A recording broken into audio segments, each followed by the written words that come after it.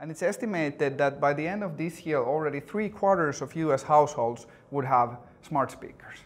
That's insane. Another big tipping point that is expected to happen this year is in search space. It's expected that this will be the year when actually most of the searches will happen through voice. So more voice-based searches than text-based searches. And that's quite a fundamental shift in behavior in such a popular use case as searching.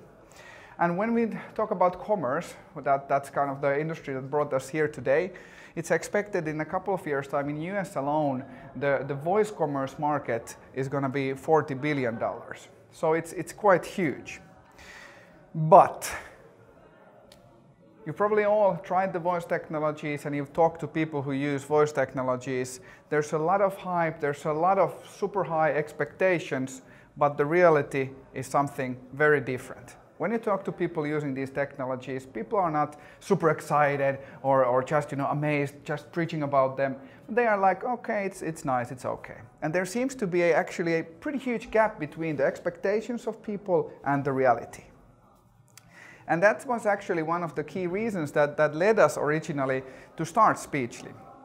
Because we realized that the current technology out there in the market, basically the big players everybody knows, that technology was great for solving simple tasks like easy simple remote commands or basically retrieving information, but it wasn't really tailored or designed to solve more complex user tasks or user problems. So that meant that it couldn't solve the high value, valuable problems that users had. And that was one of the reasons where we originally already had our belief that for the real killer application for voice, which we have not yet seen, we have just seen a lot of hype.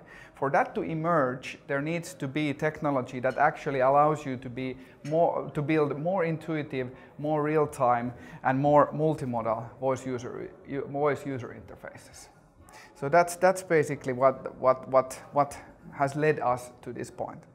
When you talk about voice, the thing that people mention is, okay, well, you're going to build an Alexa skill or you're going to integrate with Google or whatever. So some of the things that I had to consider in thinking about that is Amazon in particular and Google as well, the ownership of that and the ownership of the customer. So if we were to build an Alexa skill, we're basically handing Amazon a lot of information about our customers, what they buy, the really valuable information that we have as a grocer around the rewards program. We know on a product level what you buy, how often you buy it, and to integrate with one of them, that risk is definitely there. So we really need to consider that quite deeply as that if that's something we're going to do. So what we've done, there was two things I wanted to learn basically. So I want to try and make an informed decision about this and whether that is the right way to go. And we've been working with the Speechly guys now for maybe, I suppose we got in touch maybe 6 months ago, and we started to build what I'm going to demo to you now in kind of October time, which was ready for Christmas. And what I'm trying to test is, we've built a very simple voice interface, which I'm trying to figure out, does the guys' technology work? The same question that Harry had. And then our users' propensity to use it. So, as stated, I'm a fan, and I think it works, and I think it's brilliant. But what do other people think? They love it. In my 30 years in retail, this is the best and most positive feedback I've ever received from a project. In the App Store, we have an average rating of 4.3 stars, which I think is very good. We have excellent reviews, like best innovation since pen and paper, which is not too shabby. That is one of my personal favorites. We also get a lot of feedback directly from our customers, because getting feedback has been one of the core ideas and principles from the start. In the app, there's a sort of feedback button very prominently displayed there on the bottom. and the customer feedback is really the core. It makes shopping faster, so we are able to help a daily routine, which then in turn creates customer loyalty. And I think that is very important. So being able to help in their daily routines, daily lives, they make us happier men and women, and happy people. They are more loyal and inclined to visit you again.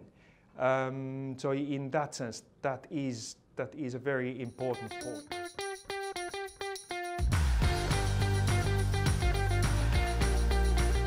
It's definitely something that we could use across a lot of our clients, and looking just to take some of that tedious tasks and get rid of them with something like voice, which just feels way more normal for people. Do we build this into our core platform? Is it just a gimmick? Is it something that will pass? So really we've been able to work with the guys to very quickly build something, get it out in front of customers and learn whether or not voice is something that our customers want to use. From an online only retailer, it's something that we can really use, and even so in the contact centre space, I think we're going to find that very useful. One of the key aha moments, as they described it, was that idea of being intuitive, understanding what people are saying as they talk, and then being able to fail quickly. So rather than waiting for a query to go in and then get a response, just being able to search or be able to surface results as you search or as you talk was really, really powerful. Make customers' lives easier, reduce pain, friction, stress, and create more happy people, help them in their everyday lives, and create new potential online customers and help old folks too. I'm one of them. And so please use voice. Thank you.